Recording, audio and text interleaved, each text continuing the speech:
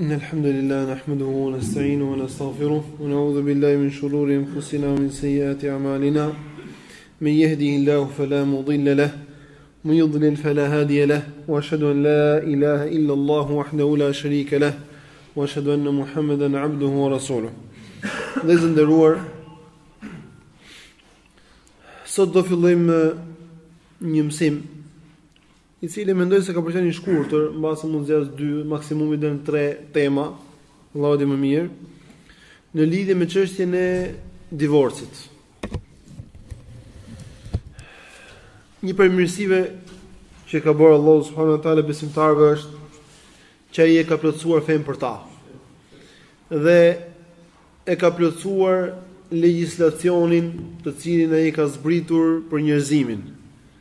Për këtë arsye Islami ka shtjelluar të gjitha çështjet që ka nevojë njeriu në jetën e tij. Islami ka sqaruar të gjitha temat që kanë të bëjnë me hakun e Allahut, të gjitha temat që kanë të bëjnë me hakun e njeriu në veten e tij, edhe temat që kanë të bëjnë me hakun e njerëzve që e rrethojnë atë.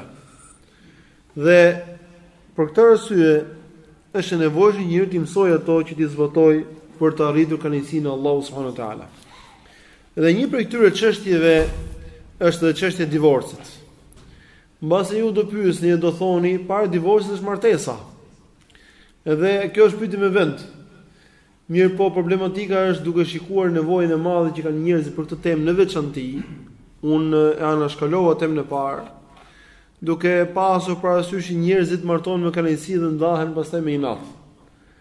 Prandaj dhe pash më të nevojshme që të shtjellojmë fillimisht atë çështjen e cila ndahet me, domethënë ndahet me probleme dhe ka nevojë të di çdo kush hakun e vet dhe detyrat që ka, përpara se çështja e cila domun bëhet me qejf dhe njerëzit e bëjnë inshallah dhe pyesin për të zakonisht.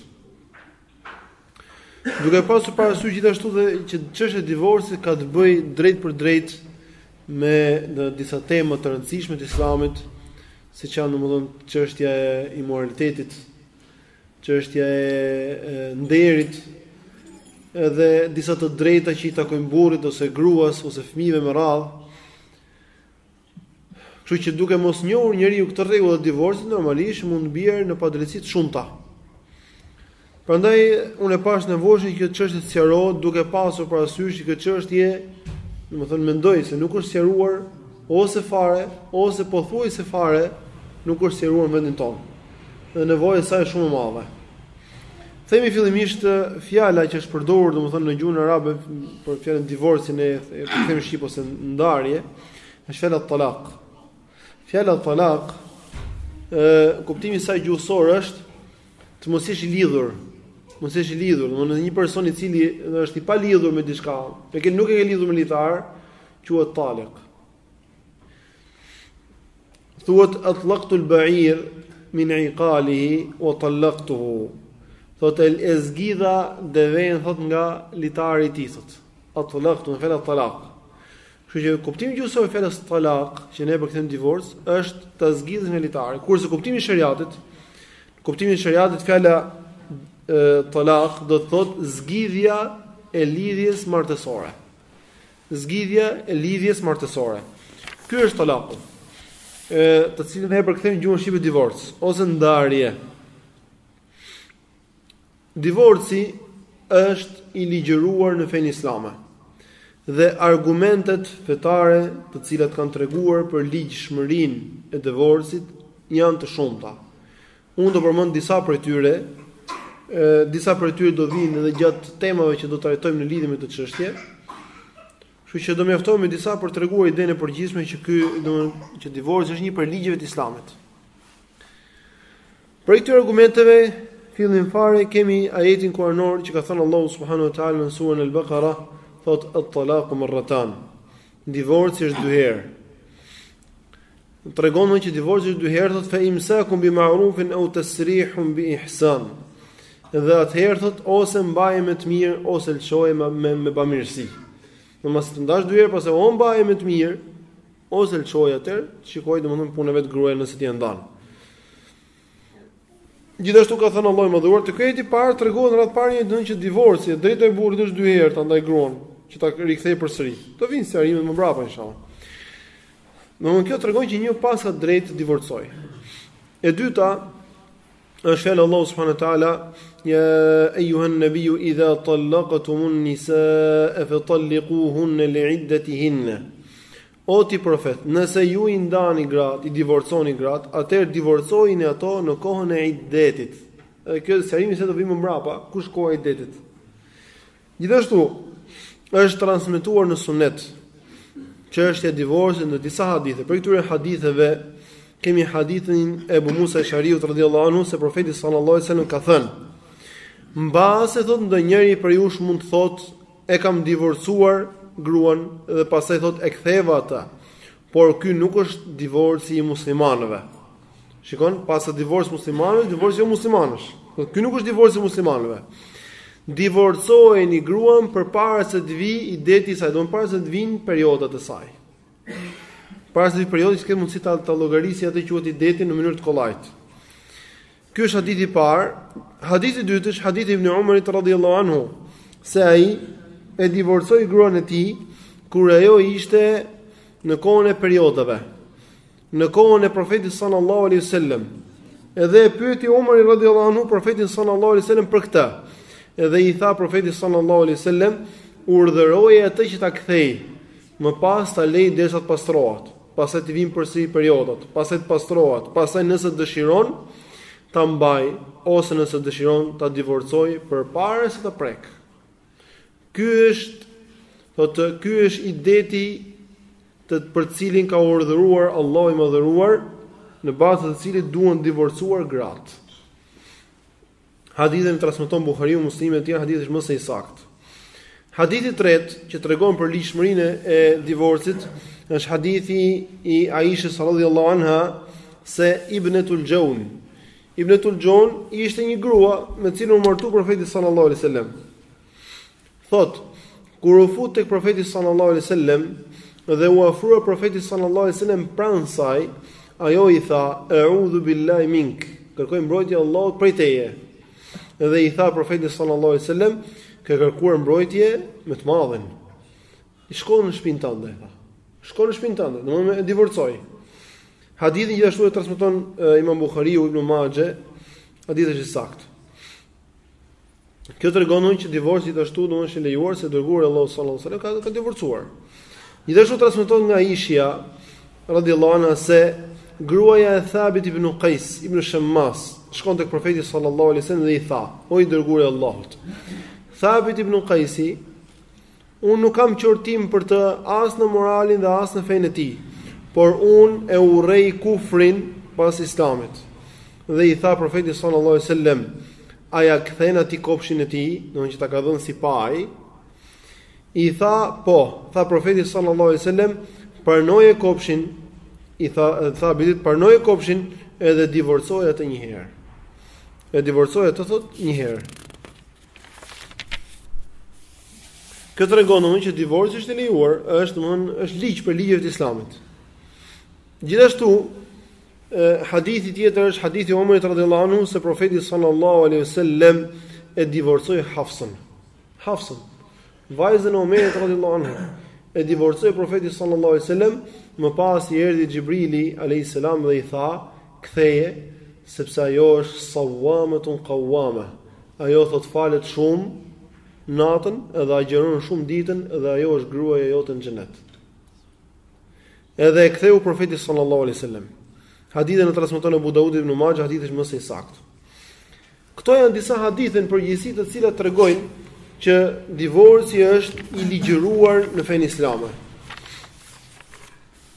Çfarë gjykimi ka divorci? Me që është i ligjëruar, a është halal, a është makruh, a është i pëlqyeshëm, a bën ndonjëherë haram, a është detyrë? Për këto gjëra dietarët domthonë kanë folur dhe kanë treguar gjykimin e divorcit. Mirë, po përpara kësaj desha të tregoj që është një hadith i cili flet për divorcin dhe ka treguar që divorci është ka urryer tek Allahu subhanahu wa taala. Thuhet të abghadul halali ila Allah taala at-talaq. Halali më i urryer tek Allahu i Madhëruar është divorci. Mirë, po ky hadith kanë treguar dietarët që ky hadith është hadith i dobët për arsye domthonë të shkëputjes së zinxhirit të transmetimit. edhe nga që dietarët nuk e kanë transmetuar gjithë në mënyrë të njëjtë, kanë rënë në kontradiktë në të. Prandaj kanë gjykuar dietarët që ky hadith është hadith i dobët. Prandaj nuk bazohemi dot tek ai për të dhënë një gjykim në që divorci është halal, por është i papëlqyeshëm. Mirë po themi, në përgjithësi, domethënë përveç të hadithit ka argumente të tjera që tregojnë këtë çështje. Themi që origjina tek divorci është që ai është i papëlqyeshëm, mekruh. Në origjinë bëhet fjalë. Kur nuk është e nevojshme që një të divorcojë. Edhe ky është mendimi i shumicës dietarëve. Dhe rasti i këtij lloji divorci që është i papëlqyeshëm është kur burri e ndan gruan pa shkak. Edhe pse gjendja ndërmjet tyre është duke ecur më së drejtë. Dhe argument që është i papëlqyeshëm është fjala e Allahut subhanahu wa taala që thotë wa'ashiruhunna bil ma'ruf. Thotë jetoni me to, thotë me të mirë, me atë lloj të mirë që njihet mes njerëzve. Fa in karihtumuhunna, dhe nëse ju urreni ato, fa asa an takrahu shay'an wa ja'ala Allahu fi khayran katira. Atë mbase, edhe pse urreni mbase tek ajo gjë që ju urreni mund vendosë Allahu shumë hajër. Edhe kur tregon këtë që ajo gjë që urreni mund vendosë Allahu shumë hajër, tregon që njeriu duhet ta mbajë gruan edhe pse mund ta urrej, sepse në të mund të ketë hajër të madh. Edhe domethënë duhet të kundërshtoj domethënë dëshirën e vetes tij. Për kësaj kanë nxjerrë dietarë domethënë që kjo lloj gjë tregon domethënë që mbajtja e gruas dhe kur urren është e pëlqyeshme. Dhe përderisa mbajtja e saj është e pëlqyeshme dhe kur urren tregon që ndarja e saj është e pëlqyeshme. Këtë ka dërguar Suyuti në një libër të tij. Mirpo divorci ndryshon gjykimi i tij domethënë nga një gjendje në një gjendje tjetër. Ka raste kur divorci bëhet detyrë, farz, vajxhi për njeriu. Edhe prej këtyre rasteve kur bëhet detyrë është kur gruaja nuk kryen një prej detyrave ose haqeve të Allahut subhanahu wa taala, një prej hakeve të Allahut subhanahu wa taala që ja ka bërë Allahu detyrë siç është namazi. Ose kur gruaja nuk është e ndershme, ose kur akuzohet për gjëra të rënda. Akuzohet bëhet fjalë që ka akuza të vërteta, jo domethënë iluzionet e njeriu. Ka thënë Imam Ahmedi, Allahu më shiroj për një grua të tillë, thonë nuk duhet që njeriu ta mbajë atë, sepse njeriu në këtë lloj rasti, domethënë i mangësohet feja e tij kur i pranon domethënë pislikun në shtëpinë e tij. Thotë i paksohet feja e tij dhe ai nuk është i sigurt për saj mundet që t'ia ndoti krevatin. T'ia ndoti krevatin. Edhe mundet që ajo t'i ngjisë atij një fëmijë që nuk është i tij. Edhe në këtë lloj rasti lejohet që njeriu t'ia ngushtojë gjendjen e saj, domethënë t'ia ngushtojë gjendjen e saj, domethënë që të sillet me të jo në formën më të mirë kur ajo bën veprime të tilla, që ajo t'japi atij paratë që i ka marrë, domethënë ja ka marrë fillim fare, sepse burri kur martohet me gruan i jep një shumë parash. Mbase këtu në Shqipëri ne nuk e kemi shumë problem se japin gjëra të vogla, por shumë po kur bëhet në vendet arabe, ata japin shumë të majme. Nuk bëhet fjalë 5.000 euro, 10.000 euro, 15.000 euro, 20.000 euro, ka raste 300.000 euro, varet sipas llojit. Domethënë një shumë e tillë nuk është shaka, domethënë, kështu që Allahu më ka treguar që në këtë rast kur ajo është grua jo e ndershme, ty të lejohet që ti të shtrëngosh asaj gjendjen që ajo thot vetëm më ndaj, edhe unë t'i jap lekët e tua dhe të gjitha sa më ke dhënë. Pse është moraliste? Është haku jot. Thot Allahu më dhuro wala ta'dhuluhunna litadhhabu bi ba'd ma ataytumuhunna. Thot mos i ngushtoni gjendjen e tyre, domosdoshmë mos sillni keq me to, thot që tu merrni atyre një pjesë të asaj që ja keni dhënë. Çfarë bën burri? E trajton keq gruan, që ajo t'i japi një pjesë pajisje dhe ka dhënë para të mëdha. Domethënë kur është martuar e ka hyrë në borxh 20.000 euro. Domethënë e ka dhënë dorë 20.000 euro para thatën dorë gruas. I do e pa, kjo është paja ime, ka do 20.000 euro, nuk duhet mbesh as rroba, as unaza, as gjë fare. Kjo është paja ime, thot. 20.000 euro. Edhe njeriu pastaj thot futën në borxh, edhe kalon 10 vjet jetë me të, po unë thot 20.000 euro, edhe akoma se kam larë bën kaq vite. Kjo tash do kënaqem me 20.000 euro të mia, dhe fillon e ngushton dhe torturon në radh. E ka ndaluar Allahu subhanahu wa taala. Se ti e ke dhënë atë është haku i saj. Ke pranuar këtë lloj martese me këtë lloj çmimi. Është haku i saj.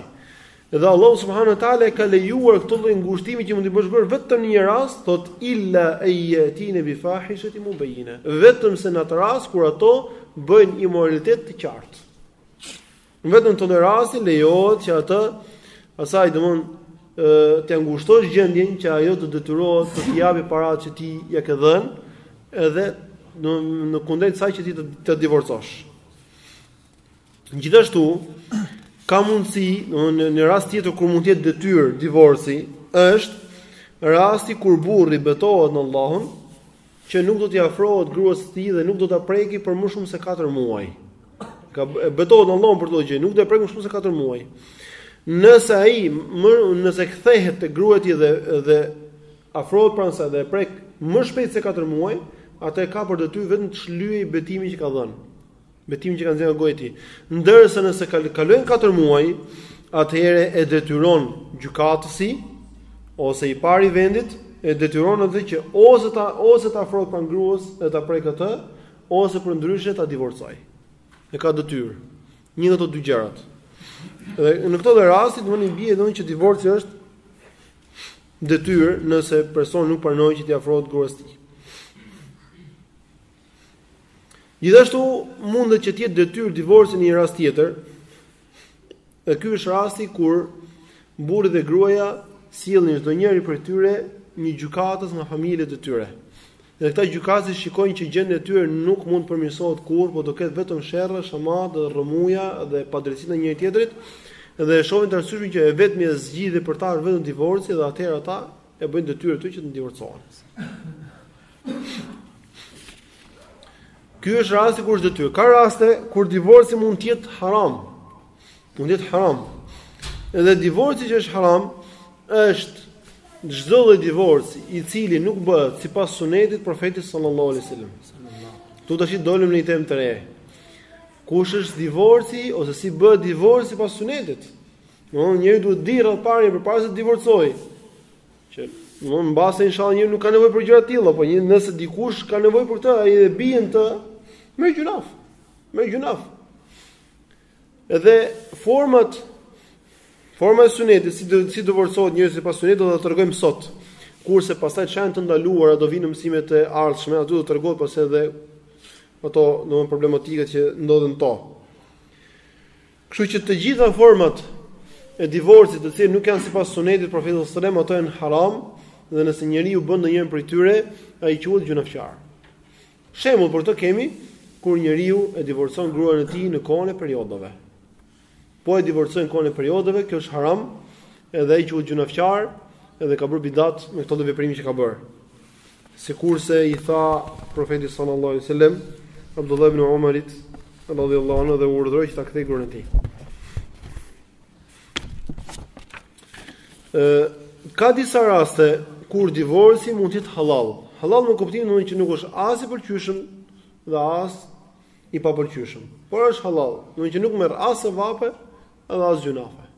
As nuk nxitesh për ta lënë, as nuk nxitesh për ta marrë, por në dy anë njësoj. Ky është halal.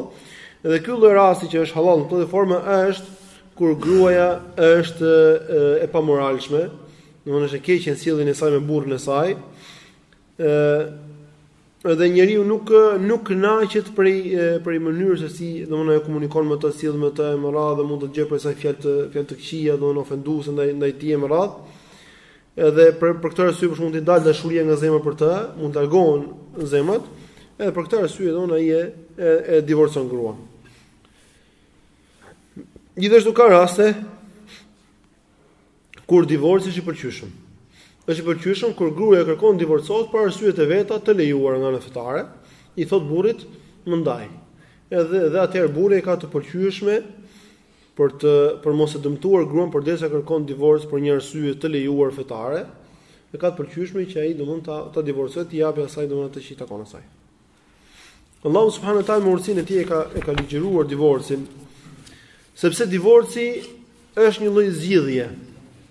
Domethënë divorci është zgjidhje në të vërtetë për problemin e burrit me gruan. Është zgjidhje kur nuk ka zgjidhje tjetër. Kur burri dhe gruaja nuk gjejnë dot me njëri tjetrin asnjë lloj zgjidhje tjetër, atë zgjidhje që ngjelet për ta është divorci.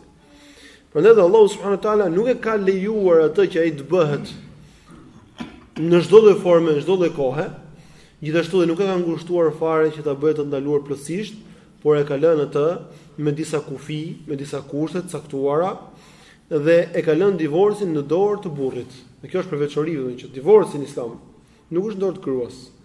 Dhe nuk është vetëm në dorë të gjykatësit, por është në dorë të burrit, sepse në të vërtetë burri është ai i cili, domethënë, e merr gruan në shtëpinë e tij, e ushqen atë, kujdeset për të, kështu që domethënë drejtimi i familjes në dorë të tij. Që drejtimi i familjes në dorë të tij nuk mund ta drejtojnë të tjerët. Kushdo qoftë ai. Prandaj Allahu subhanahu wa taala në shumë ajete kur u drejtohet, domethënë muslimanëve për divorc, drejtohet burrave. U drejtohet burrave.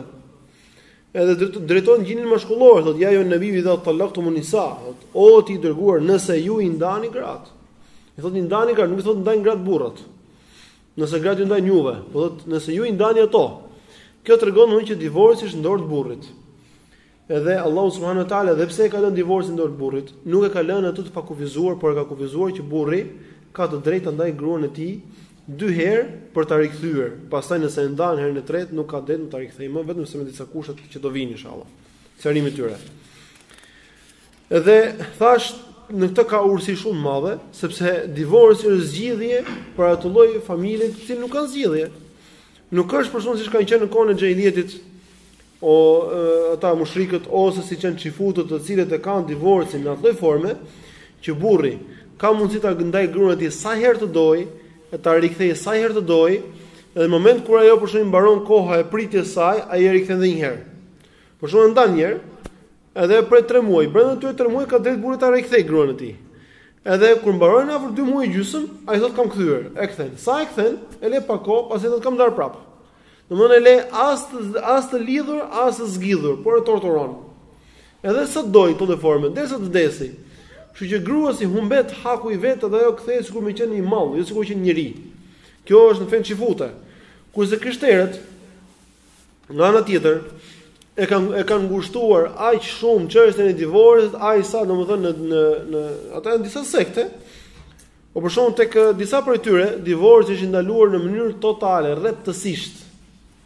Nuk lejohet, domethënë, nëse të bie për fat në një grua që është, si thonë arabët, hablu min masad, domethënë është litar për zjarri, mbajnë qafë derisa të vdesësh. Nëse është litar për zjarri, mbajnë qafë derisa të vdesësh thonë ata. Bile vetëm kaq. Por ata krishterë që kanë lejuar thonë, po e ndave, gjysmë e pasurisë takon asaj. Për këtë arsye, domethënë, përhapet është përhapur në botën perëndimore për shkak të këtij ligji, është përhapur shumë imoralitet tek ata dhe nuk duan të martohen. Pse do po martova? Nuk di çka gruam që llovët. Sidomos se ata kanë dhënë gruas të drejta më shumë se burrit. Thonë e pari që ka drejtë është gruaja, pastaj qeni, pastaj burri. Kështu që në moment kur fillon, domethënë burri për kërkuar një të drejtë vetën, ku përfundon? Përfundon në burg, sepse ka të tjerë para tij që kërkojnë drejtë e tyre dhe kur martohet, sidomos kur është i pasur burri, kur martohet, direkt gjysma e pasurisë do t'i kalojë gruas nëse ajo kërkon divorc vet. Kalon gjysmën e pasurisë. Prandaj detyrohet që mos e divorcoj, por çfarë bën? Ai shkon në tradhon ande, ajo e tradhon këtej. Ka raste vallahi kam dëgjuar vëlla musliman më ka treguar subhanallahu, ka qenë në një vend të huaj. Vëlla musliman, është një vëlla kam parë para shumë vitesh, ka qenë ka për fenë Allahut, tha kam shkuar dhe un flija tha aty ku flen lopët dhe vinte edhe pronarin flinte mu ku flen lopët thotë. Edhe i thoshte po ti ç'ne këtu me mua? Edhe më thoshte po un po flet këtu me ty sepse gruaja ime thotë ka zënë dashnor, edhe del në orë 1 natë aty në sy tim e bën edhe nga 1 natë dhe bën gjithë pislliqe thotë. Në sy tim. I thotë po divorcoje, po se divorcoj do sepse merr gjysmën e pasurisë thotë. Më merr do gjysmën e pasurisë thotë gruaja. Edhe është domethënë subhanallahu, ligji i Allahut nuk ka më drejt. Nuk ka më të drejtë subhanallahu se ligji i Allahut. Edhe për këtë arsye, sikosh botën perëndimore është përhapur imoraliteti, por arsye se njerëzit nuk martohen, edhe nëse martohen detyrohet ta tradhoj gruan dhe gruaja ta tradhoj burrin e vet. Por të ndan nuk bëhet fjalë, jetojnë me njëri tjetrin, mbylli syt përpara me ti mbyll syt para teje. Edhe jetojnë sikur me qenë armiq, thjesht janë komshi me njëri tjetrin, kupton? Ashtu. Ndërsa në fen islam Allahu subhanahu wa taala ja ka dhënë të drejtën burrit, Nuk e ka dhënë drejtën gruas për të divorcuar sepse gruaja nuk ka ato lloj gradi që ka burri. Dhe kjo është më së drejtë. Olejse dhekru kel untha, ka thënë Allahu më dhur, nuk është mashkulli si femra, nuk është femra si mashkull, domethënë femra është më në grad më poshtë se burri. Prandaj dhe Allahu subhanahu wa taala ka bërë burrin që ai mban përsipër problemet e jetës, kurse gruan e ka bërë të butë që ajo të rris fëmijët. Fëmia i vogël ka nevojë për butësinë e nënës. Kurse ashpërsia e burrit duhet për jashtë në ashpërsinë e dynjas. Ai përballon ato problemet e jetës. Ndërsa nëse do ndodhet ndryshe e kundërta, do të shkatërrohesh çdo gjë. Ka bërë Allahu subhanahu wa taala. Prandaj edhe burri merr përsipër të gjë që nuk i merr gruaja, edhe Allahu subhanahu wa taala ka dhënë burrit një logjik më të pjekur, po them zakonisht, se ka për ato burra që janë më dobët logjik se gruaja normalisht, por zakonisht u ka dhënë burra më shumë logjik, janë më të matur. Ka raste gruaja thotë, divorco dot, ke fuqi, po pa ti si trim, nuk divorcon dot. Kurse burri, që është i matur, ai divorcon atë kur është kundërsyeshme, jo kur i pëlqen gruas. Ka raste gruaja e nxjerr burrin, nuk e bë dot, nuk e thot dot. Donë që sikur të kishte qenë divorci në dorë të gruas, do të ndante sa herë ti pëlqente gruas, thoshte burri i ndar. Po të shikon tani burr tjetër nuk ti pëlqente, thotë kam dhënë dy zotëgime të tjetrin. Zot na ruaj.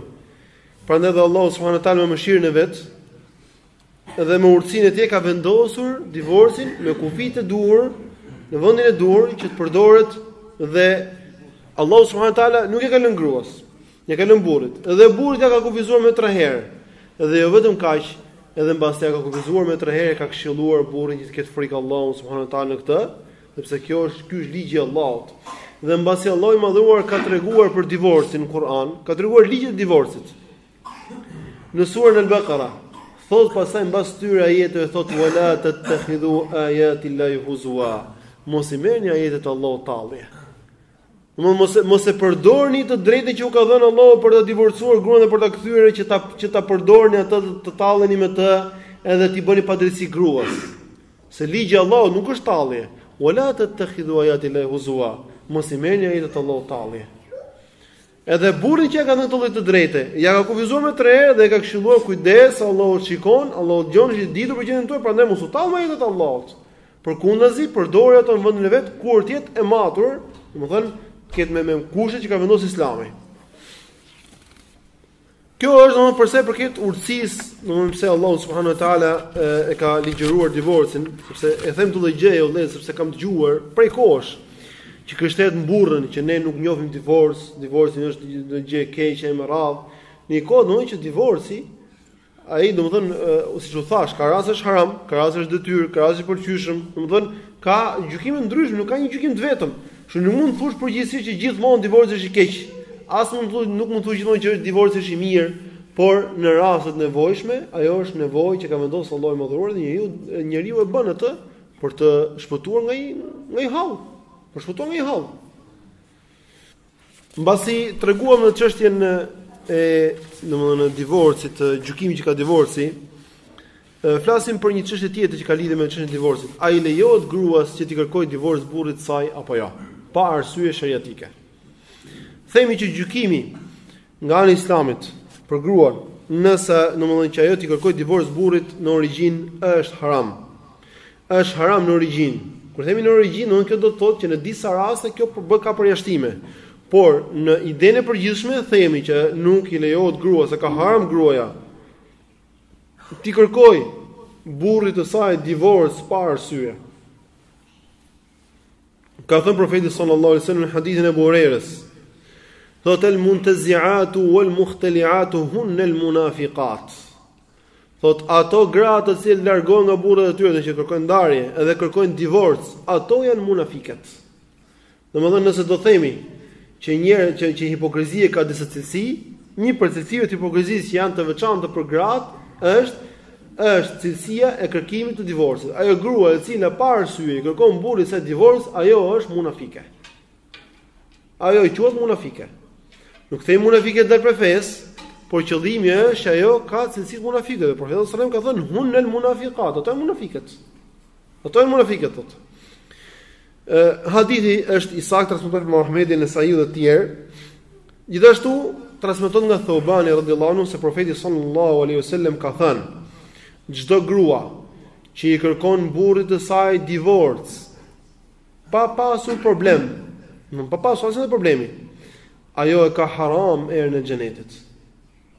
Çdo grua thotë që i kërkon burrit të saj divorc, pa pasur problem, ajo e ka haram erën e xhenetit. Domthonjë që syn xhenet është. Domthonjë kjo tregon që ky lloj veprimi është një prej gjunave të mëdha.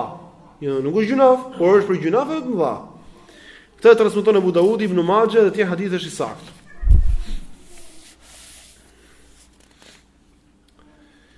Mirë po, i lejohet gruas që ajo t'i kërkoj divorc burrit në raste të veçanta.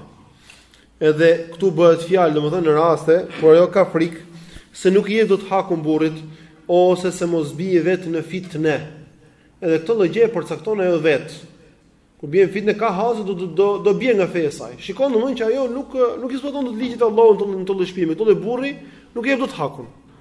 Mund bien shumë gjunafe, mund bien shumë harame, shumë gjëra të këqija më radh. Për këtë arsye ajo kur shikon që nuk hesën dot jetën në këtë formë sepse të kundërshton urdhat e Allahut, i kërkon burrit domthonjë që të divorcohet prej tij dhe argument për këtë është hadithi Ibn Abbasit nga gruaja e Thabit ibn Qaisit, të cilën e treguam më lart, që i tha profetit sallallahu alajhi wasallam, o i dërguari i Allahut, unë nuk e qortoj Thabit ibn Qaisin për moralin e tij dhe as për fenë e tij, por unë urrej kufrin pas Islamit. Dhe ka përqendrim kufrin pas Islamit, domthonjë që ti mohoj të mirat e tij. Domthonjë që unë gjendem në një gjendje të tillë me të, që unë kam frikë se do bëj gjunaf me të. Nuk e përballoj dot tjetër me të. Prandaj i tha profetit sallallahu alajhi wasallam, a ja kthen ti ti pajin që të ka dhënë në kopsht, kishte dhënë një kopsht. Një kopsht e kishte dhënë ai paj. Kjo është paja, domethënë. Pasuria që ka dhënë kundër martesës, një kopsht. Që mund të ishte me palma ose me diçka tjetër. Edhe i tha ajo, po ja kthej tha. Sepse në këtë rast i kthehet, sepse gruaja është që kërkon. Kur gruaja kërkon divorc vet ajo, atëherë nëse burri divorcon, ka të drejtë burri që t'i marrë asaj pasurinë që i ka dhënë. Sepse është në kërkesën e gruas. Atë i tha profeti sallallahu alajhi wasallam Thabitit, iqbal al-hadiqa wa talliqha tatliqa. Thot pranoje kopshtin, merre kopshtin që i dhe, edhe ndaj një herë, divorcoje një herë. Gjithashtu është detyrë për gruan që ajo të kërkojë divorc ndaj burrit të saj, të kërkojë divorc kur ai nuk është në rregull me fenë e tij. Kur burri nuk është në rregull me fenë e tij, nuk thuhet në rasti domthonjë që profeti sallallahu alajhi wasallam ka ndaluar, por ne nuk i lejohet gruas që ajo të kërkojë divorc burrit, por kundazi në këtë rast i lejohet gruas të kërkojë divorc burrit. Kur ai nuk është në rregull me fenë e tij. Kur ai shikon pyslliqe. Kur ai merr me gjëra të ulta. Kur ai akuzohet për imoralitet, për lidhje të dyshimta me njerëz, me femra, me radh. Kur nuk është në rregull me namazin, kur nuk fal namazin, kur nuk kryen detyrat e Allahut, i lejohet gruas të rasti, madje mund të shkojë deri në gradën që ti detyrë, vajib për të, që ajo të kërkojë divorc prej këtij burri dhe kjo varet nga gjendja vetë ajo përcakton vetë që ky burr mund të rregullohet apo të rregullohet më. Kjo është domosdoshmë çështje e cila domethënë i përket asaj ajo përcakton atë. Kjo është çështja. Çështja tjetër është cili është divorci sipas Islamit. Divorci sipas Islamit ose divorci sipas sunetit profetit sallallahu alajhi wasallam ka disa rregulla, të cilat do t'i tregojmë tani. Këto rregulla janë: së pari themi, kur njeriu ka dëshirë ta divorcojë gruan e tij për ndonjë arsye të vërtetë që ai ka dëshirë, domethënë që me të vërtetë e shikon që zgjidhe për të vetëm se divorci, atëherë ai duhet të presi derisa gruaja e saj të kalojë një periudhë të plotë. Më pas të pastrohet dhe mbasi ajo të marr gusul nga periodat e saj. Atëherë i lejohet atij ta ndaj atë një herë, ti thotë je e divorcuar ose je e ndar. Mirë po, kjo lloj ndarje duhet bërë mbasi është pastruar nga periodat. Është lar edhe përpara se ta prek. Para se ta prek, po qesa i ka prekur, nuk i lejohet ta ndaj gjithashtu në atë kohë pasërtie kur ai ka prekur gruan e tij. Domethënë, nuk i lejohet ta divorcoj kur është në perioda, dhe as nuk i lejohet ta divorcoj kur ajo është e pastër, por ai ka prekur atë muaj. Por çfarë duhet bëj? Duhet të presi të kalojë një periudhë. Mbasi të pastrohet, të lahet, mos e prek, por ta divorcoj. Atëherë kjo është sipas Islamit, thotë Allahu subhanahu wa taala, at-talaqu marratan, divorci është 2 herë. Domethënë ndan një herë, pastaj kur i rikthen, e ndan përsëri 2 herë. Kjo është e drejta e burrit. Thotë Allahu i madhëruar, ja ju nebiu idha talaqtumun nisa fa talliquhunna li'iddatihinna, thotë divorcojini ato për iddetin e tyre. Domethënë kanë thënë dietarët kur janë të pastra dhe nuk i keni prekur ato. Kur janë të pastra nuk i keni prekur ato. Gjithashtu këtu kemi hadithin e Ibn Umarit që sqaron shumë qartë çështën e divorcit, sikur bëhet divorci pas sunetit. I thot profeti sallallahu alajhi wasallam urdhëroi atë që ta kthej gruan e tij sepse e ndau kohën e periodave. Ta mbaj atë derisa të pastrohet, më pas të vinë periodat, pastaj të pastrohet. Pastaj thot, nëse dëshiron ta mbaj, nëse dëshiron ta divorcojë para se ta prek. Atëherë, kur njeriu e divorcon gruan e tij një herë mbasi është lar, mbasi është pastruar gruaja, dhe nuk e ka prekur, atëherë nuk duhet ta nxjerrë nga shtëpia, ta përzejë nga shtëpia. Por duhet ta lejë në shtëpinë, në shtëpinë bashkëtorë, në shtëpinë e tij. Derisa të mbarojë iddetin. Iddeti është koha e pritjes gruas mbasi divorcohet një herë. Edhe do vinë sqarimet e saj më mbrapa inshallah. Ky është do rrinë në shtëpinë e burrit të saj, ajo del përpara tij, domethënë sikur se del domethënë në rast kur ai quhet gruaja, është gruaja e tij akoma, edhe pse e quhet divorcuar një herë, pa shami, mund të takojë atë, mund bëjmë të çdo gjë që bën burri me gruan, dhe nëse bën diçka të normalisht ai kthehet përsëri. Thot Allahu subhanahu wa taala: "Wattaqullaha rabbakum la tukhrijuna min buyutihinna wa la yakhrujna illa an yatina bi fahishatin mubayyinah." Do të keni frikë Allahun, keni frikë Allahun Zotin tuaj, tregon vazhdim të jetëve. Dhe mos i nxirrni ato nga shtëpitë e tyre, do nga shtëpitë e tyre, nga shtëpitë që ju i keni vendosur për të banuar në to. Dhe as mos dalin ato vetëm se atëherë kur ato kryen një moralitet të qartë. Domethënë këtu Allahu subhanahu wa taala ka treguar që kur njeriu ndan gruan e tij, ka për detyrë, është detyrë për të që ta mbajnë në shtëpinë e tij. Dhe nuk i lejohet ta nxjerrë nga shtëpia. Gjithashtu dhe gruas nuk i lejohet që ato të dalë nga shtëpia e burrit të saj. Deri kur? Derisa domthon të mbarojë ideti i saj. Deri kur domthon të mbarojë ideti i saj. Dhe përjashtohet për këtë rasti vetëm rasti kur gruaja bën imoralitet të qartë. Atëherë kur burri dëshiron gjatë kësaj kohe që koha e idetit ta rikthej gruan e tij, dëshiron ta rikthej me niyet domthonë për të pajtuar me të, atëherë atij takon ta rikthej atë pa i marrë leje gruas dhe pa i marrë leje familjarëve të gruas, sepse ajo konsiderohet gruaja e tij dhe ai rikthen gjatë kësaj kohe, gjatë tre periudhë që quhet koha e idetit. Thot Allahu subhanahu wa taala: "Bu'ulatuhun haqqu bi raddin fi dhalika in aradu islaha." Dhe burrat e tyre janë më parësor për t'i rikthyer ato nëse ata duan pajtim. Thot Allahu subhanahu wa taala, ta jetë tregon domosdoshmë që burri nëse divorcon një herë gruan dhe është në kohën e idetit, kohën e pritjes, ai ka më të drejtë se çdo kusht tjetër për ta rikthyer gruan. Nuk ka drejtë prindi vetë thotë tashmë që ti e ndave një herë, atë do mpyesësh mua para se ta rikthesh. Jo. Ajo konzor përsëri gruaja e tij dhe ka të drejtë ta rikthejë pa i marrë leje, qoftë asaj gruas, qoftë prindërve të saj ose të afërmit të saj. Thot vetëm se me një kusht, ka vendosur Allahu më dhon një kushtu. Kushti është që nëse ky e bën këtë rikthim me niyet për pajtim dhe jo me niyet për ta dëmtuar gruan.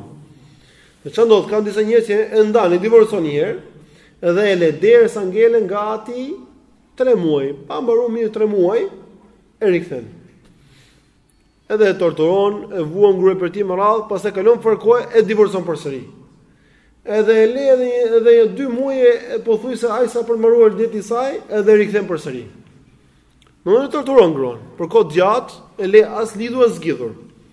Nëse qëllimi i tij është për ta rikthyer për pajtim mirë, nëse nuk e rikthen për pajtim, normalisht që ky lloj rikthimi nuk ka vlerë për të dhe gjykatësi ka drejtë domosdoshmë që ta ndajë edhe pa lejen e tij. Ndërsa nëse burri e le don e ndau një gruan dhe e le pastaj që ajo domosdoshmë derisa kalon ideti i saj, do të thënë 3 perioda, atëherë ajo domosdoshmë konsiderohet që konsiderohet e ndarë prej tij plotësisht, konsiderohet për të grua e huaj. Edhe në këtë rasti ka thënë Allahu subhanahu wa taala: "Fa idha balagna ajalahunna famsikuna bima'rufin aw fariquna bima'ruf." Dhe kur ato të mbërrin kufirin e tyre të fundit, atë ose mbajini ato me të mirë ose ndajini me të mirë. Një prej këtyre dy gjëra do të bëjë njeriu. Edhe nëse ka mbaruar ideti gruas dhe burri ka dëshirë të martohet përsëri me të, i lejohet, por me një akt të ri martese dhe me pajë të re. Domethënë sikur martohet me të nga fillimi, herën e parë. Gjithashtu, nëse njeriu e rikthen gjatë kohës së idetit, e rikthen gruan gjatë kohës së idetit dhe dëshiron ta divorcojë përsëri, ka të drejtë ta divorcojë edhe një herë, sikurse e bëri herën e parë me kushtet që tregom herën e parë. Ndërsa, nëse ai pastaj e divorcon atë për herën e tretë, i bëri divorcoi 2 herë sipas rregullat. Herën e tretë divorcoi. Atëherë kjo grua për të bëhet haram. Kjo grua për të bëhet haram derisa kjo të martohet me një burr tjetër, fa in tallaqa fala tahillu lahu min ba'du hatta tankiha zawjan ghayra. Nëse ai e divorcon atë, atëherë ajo nuk është më halal për të derisa ajo të martohet me një burr tjetër. Domethënë, të martohet me një burr tjetër.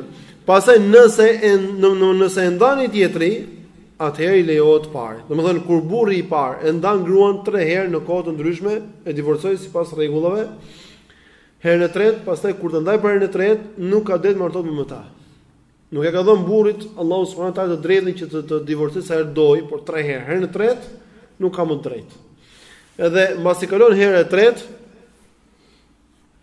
atëherë ajo grua që t'i kthehet dhe një herë ti duhet martohet me një burr tjetër. Pastaj po qesa ai dëshiron ta divorcojë ai vet, atëherë mundet që kjo të rikthehet tek i pari. Edhe këtu ka vendosur domethënë në bazë të argumenteve të Kuranit dhe Sunetit, ka vendosur dietarët 3 kushte për të rikthyer edhe një grua tek burri i parë. Kushti i parë është që kjo martesë të bëjë me burrin e dytë të jetë martesë e vërtetë, reale. E dyta të jetë martesë me dëshirë prej burrit të dytë, me dëshirën e vet martohet, jo ta kërkojë dikush tjetër. Dhe e treta është që ata të bëjnë me një tjetër atë që bën burri me gruan. Sepse, përse ka vendosur këto kushte Islami? Sepse ka disa raste kur njeriu ndan gruan 3 herë edhe merr një person edhe bën një lloj akt martese formal me gruan e tij, me niyet për t'ia bërë halal ti pasi thotë ti marto me të tash, divorcoje edhe pastaj ta marrë në grundin me lejohet mua. Edhe këtë person profeti sallallahu alaihi wasallam ka quajtur ciapi i marhua. Këtë personin e tesul musta'ar thotë. Pse? Sepse ky person në të vërtetë nuk është burr, po të ishte burr, do mande për veten, nuk jep të tjerëve. Prandaj dhe Allahu subhanahu wa taala e ka konsideruar këtë person ciap. Po jo ciap, po ciap i marhua. Edhe ka thënë profeti sallallahu alaihi wasallam la'ana Allahu al-muhallila wal-muhallila lah. E ka mallkuar Allahu këtë ciapin. E ka mallkuar këtë që e lejon dhe atë person për cilin lejohet. Të dy ka mallkuar Allahu. Pse kjo është hile? Hile për dalë nga ligjet e Allahut subhanahu wa taala. Prandaj dhe Allahu subhanahu wa taala ka ndaluar të lloj gjëje. Edhe i ka thënë profetit sallallahu alajhi wasallam një gruaje që donte të thjesht e burri i parë, jo, thotë derisa të shijosh mjaltin e tij, e shijoj mjaltin tënd. Kështu ka thënë. Fjala e profetit sallallahu alajhi wasallam. Këto janë 3 kushte. Këto janë ligjet e Islamit do të vëzë dhe nuk kanë to domethënë turp.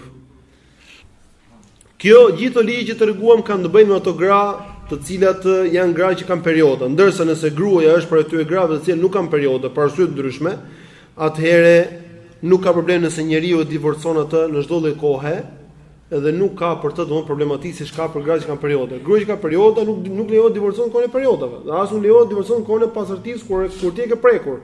Ndërsa gruaja kur nuk ka perioda lejohet ta divorcosh atë në çdo lloj kohe. Gjithashtu edhe gruaja kur është shtatzan lejohet të divorcohet në çdo lloj kohe. Përveç këtyre rasteve, rasti në konkret është rasti më i përgjithshëm është kur gruaja ka perioda dhe duhet divorcuar mbas kushteve që treguam, ndërsa nëse nuk ka perioda, është shtatzan, lejohet të divorcohet në kohën e shtatzanisë, dhe nëse nuk ka perioda, lejohet të divorcohet çdo lloj kohe. Përse Allahu i Madhur ka vendosur një ligj? Ky lloj ligji është vendosur sepse nëse do lejohesh që të divorcosh gruaja në kohën e periodave, atë do zgjatesh shumë kohë e pritjes saj, sepse koha e pritjes është 3 menstruacione, 3 perioda. Dhe kur ti e divorcon atë në një periudhë, domethënë ajo ai mund ta ketë filluar për gjysmë atë. Atëherë kjo nuk i quhet. Atë për sa duhet edhe 3 periudha të tjera. I bie 3 periudha e gjysmë edhe më shumë ka raste. Pres më shumë sa s'duhet. Dhe nëse e ke divorcuar në një kohë kur është e pastër dhe e ke prekur, atëherë ka mundësi domethënë që ajo domethënë të jetë shtatzan, ti s'e ke kuptuar, nuk e ke kuptuar domethënë, mund të ketë ngel shtatzan se kuptuar, nuk kuptohet. Çfarë ndodh kur gruaja ngel shtatzan? Nuk ka periudha dhe pret se po i vijnë periodat dhe nuk i vijnë periodat. Edhe atë nuk di me çfarë presi, me çfarë llogarisi kohën e idetit. Ata llogarisi me perioda apo ta llogarisi si gruaja shtatzan. Se gruaja shtatzan pritjen e saj e ka desha të lindi, kurse gruaja që nuk është shtatzan pritjen e saj e ka 3 perioda. Kështu që domthon prandaj dhe Islami ka vendosur se ligje që nuk janë pa vend, çdo gjë është vendosur në vendin e vet. Wa kana Allahu aliman hakima, dhe Allahu subhanahu wa taala është i ditur dhe i urtë, ka vendosur çdo gjë në vendin e vet. Kjo është domethënë në aspektin e përgjithshëm në lidhje me çështjen e rregullave të divorcit. Këto janë domethënë rregullat e divorcit në lidhje me Islamin. Ka disa raste ose ka domethënë lejohet kur njeriu domethënë t'ia japi të drejtën e divorcit gruas. Ti thot gruas, ta kam lënë divorcin ty në dorë, bëj çfarë dush, po deshe divorcohu. Kjo lejohet kjo gjë.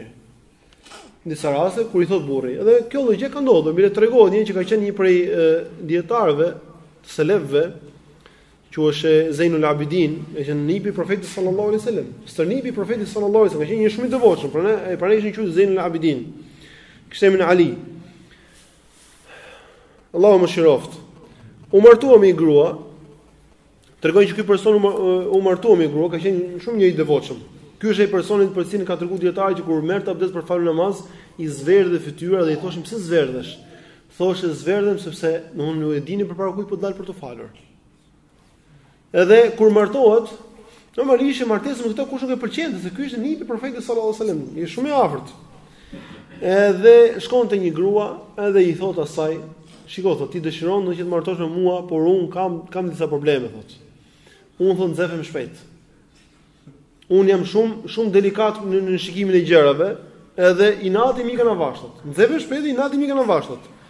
Edhe jam shumë delikat në shikimin e gjërave, prandaj thot po qëse ti je durimtare me mua, atëherë mirë, haj, për ndryshe mos të mashtroj, unë thotë të të mashtroj në duken sikur jam burr i mirë, prandaj thotë, po ta them që villën fare, këto janë metat e mia. Edhe i thotë kjo gruaja, më i keq se ty në sjellje është ai i cili të detyron të sillesh kështu. Subhanallahu. Edhe i thotë ky pasha Allahu thotë ti je gruaja ime. Edhe martohet me ta. 10 vjet tregojnë, kanë treguar tasmë 10 vjet nuk e ka qortuar, llogarit me këtë sjellje. Nuk e ka qortuar, po ky kishte të sjellë dhe themi ne, por ky ka qenë një njeri më të devotshëm, subhanallahu, që ka parë dynjaja. Ky. Edhe adhurimin e tij, domethënë, kur e kanë qenë Zeinul Abidin, ky është zbukurimi i adhuruesve. Domethënë ky ka qenë si thosh kurora e adhuruesve. Ky njeri. 10 vjet nuk e ka qortuar për asgjë gruan e tij. Llogarit 10 vjet, mos e thuash një herë pse qysh tek, llogarit çfarë bini ka pasur e grua për këtë. Domethënë gratë tillë nuk ka. Dhe mbas 10 vjetësh ndodhi ndërmjet tyre një mosmarrveshje.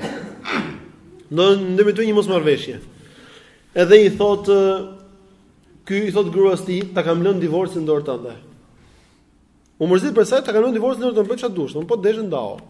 Pastaj bëhet pishman. Edhe sepse kishte frikë se mos ajo do të kërkon të divorcohet, sepse kishte 10 vjet në të llogarit, 10 vjet pa u ndarë asnjëherë, pa kërkuar asnjë lloj problematike, asgjë fare, hiç duke ndet, domthonë është çudi, është diçka shumë rrallë në dynja. Edhe mbasi që kalon një farkohe, i thot ajo, a kishe frikë se unë do të kërkoj ndarje? Jo, thot, ti e ruajte martesën tonë për 10 vjet, ta humbun atë për 1 orë ditë, ta kam kthyer ty thot. Edhe i thot ky pasha Allahun, me të vërtetë që ti je një prej mirësive më të mëdha që më ka bërë Allahu. Kjo është tregohet si rast kështu domon për çështjen e divorcit, domon me që kishte lidhje me divorcin, kjo nuk ka lidhje drejt, po ideja domon që burri mund t'i japë edhe gruas nëse dëshiron atë çështën e divorcit në dorë. Në disa raste edhe pse ka raste burri kur e jep, domethënë bëhet pishman për të lloj gjëje. Kjo është domethënë përse përket çështës divorcit, kjo është tip hyrje, pastaj inshallah mësimin e ardhshëm do të tregojmë disa detaje të tjera lidhur me divorcin.